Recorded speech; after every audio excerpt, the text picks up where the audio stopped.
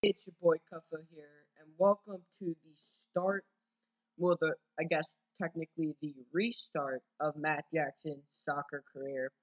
As you can see he is now a goalie instead of a striker, and this video is currently taking place during a preseason tournament, as mostly going to be explaining everything. So first of all, the reason it switched was because he was able to be in the MLS, and I just had to play as him specifically. And with the create team, I couldn't exactly do that, so I'm gonna use him in the MLS, so you can play, and so it can be more realistic. Um, but as it will show you, even though we don't have any of the main menu on here, he is a backup goalie for the Houston Dynamo, which is close to his hometown, Austin. I forgot there was an Austin team, so he's staying in Houston. I tried this before, but all the files corrupted. So now we are here. This would technically take place during the second trimester of his sophomore year. So, as you can see here, he's just playing goalie, and it's going to be very interesting. Real quick, as you can see, I tried to go in. I looked at instant replay. It was a little stuck there. But we go back. The game ended like about there, actually. So you see, we get into the next game against Cincinnati FC. And just playing this game, staying in goal. It's very confusing, the controls. You can see here, it's just going to be a montage of practically getting scored on.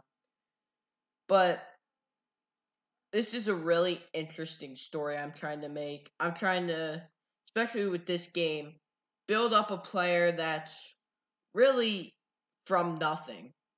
He's just a rant, and this is what most you think everyone's always these high star players. This guy isn't even playing high school soccer and decided I'm going to the MLS and this is what I'm going to do. He's just some random kid from Austin, Texas, trying to make this dream come true. He's a backup on the Dynamo. He's getting goals scored on him right now, kind of not doing well. And he's going to have to work really hard to keep this position. He's going to have to try as hard as he can in practice every last week and more. It's not just going 100%, it's going 200, it's going 1,000%. And someone who plays a actual sport, who tech it's it was their second year of playing the sport, it's almost like you're still starting over. Coaches don't care what you were in back when you were playing in middle school. And it's the same thing. High school coaches don't care about middle school. College coaches, they care about high school, but they care about what you do now.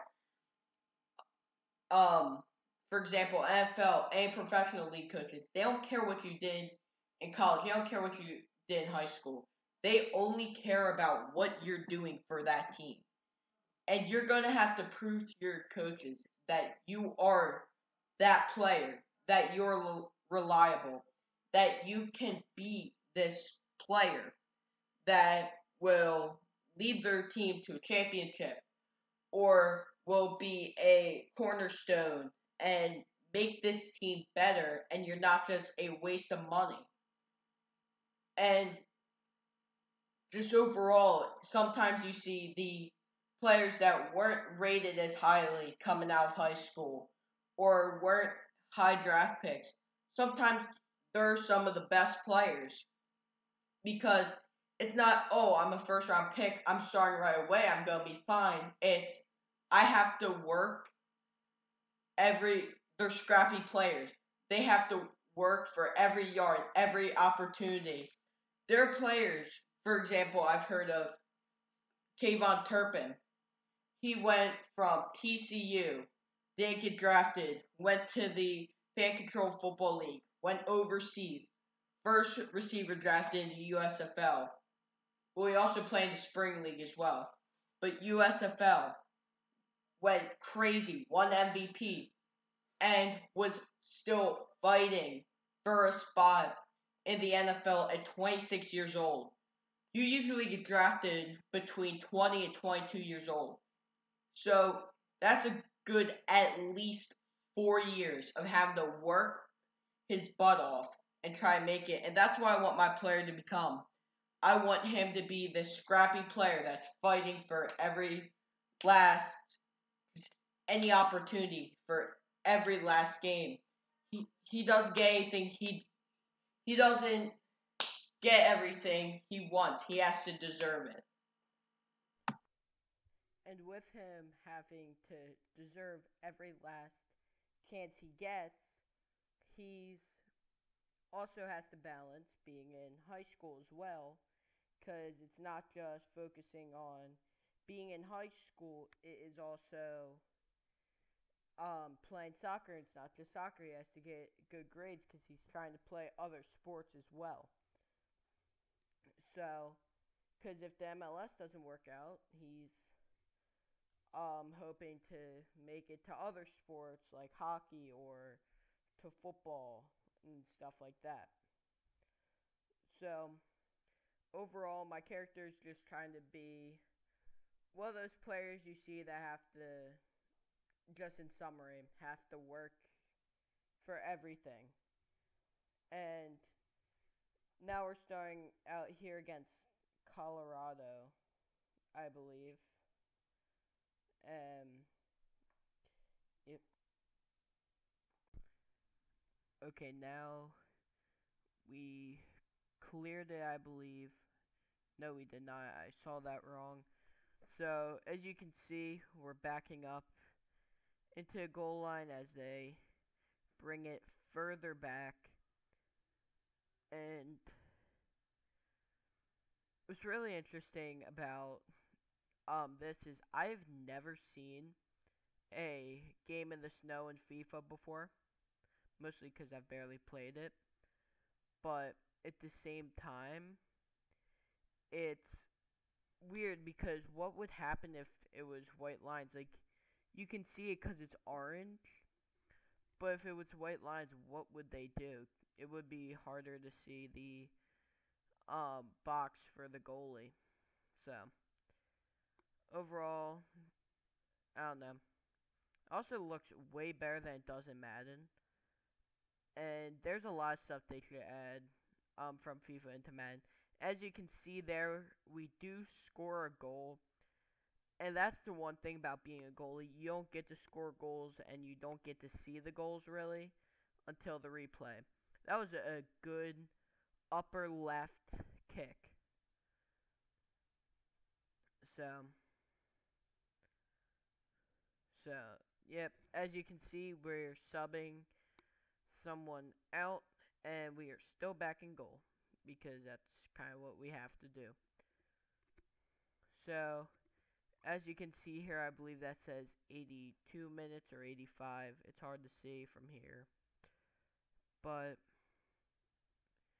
we are going back and forth, just trying to stop a goal and make sure that we do win this game, get our first win of the tournament, and most likely only win because if I'm right, I believe you most likely have to have 2 wins.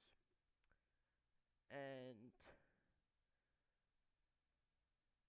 as you can see, we pick it up, we kick it. That's what we've been That's what we've been doing in our trading. They said it was a good kick. We've had A in our kicks and throws the whole entire time. The coach likes what we do there.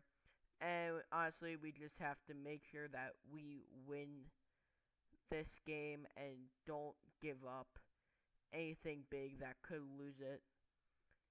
And that's the big problem that we have in goal, which is kind of funny because you would think that if you're a goalie, you would have to be good in goal, but not for me. I am not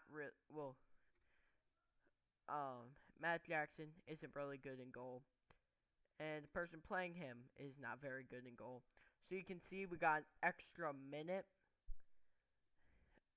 for extra time, and as you can see, still staying by the goal, and after this, I believe, yep, and that will be it. We get our only win of the tournament so far. Houston Dynamo does win 2-1 um over Colorado, the Rapids, and now as you can see, hopefully, I don't know if it's glitching out for you too, but we're doing a bunch of practice sessions, and the big reason we're doing it is we did not move on later on. We should have been in second, but they said that the Rapids were better than us, even though we did beat them, so technically we should have the tiebreaker. We had same amount of points, same record. So overall, that's a little annoying, but it's whatever. And as you can see now, just doing a bunch of training really to end out this episode before we will show you the um what is it called? Our first game we will play of the regular season. So we'll have a couple regular season games, and then we'll have a game for the US Open Cup that will not include 3 teams from the MLS. It will include Montreal, Toronto, or Vancouver. So with that, there will only be 26 teams in there, and because when this game was made, I don't know if there's more now, but I believe there was only 29 minus 3 is 26. So just trying to get better at a bunch of different stats, do some training, do a bunch of practices, hopefully get that starting spot in goal. And overall, that's really it. And thank you all for watching. Hope you understand why we had to redo it. I will see you all in the next video.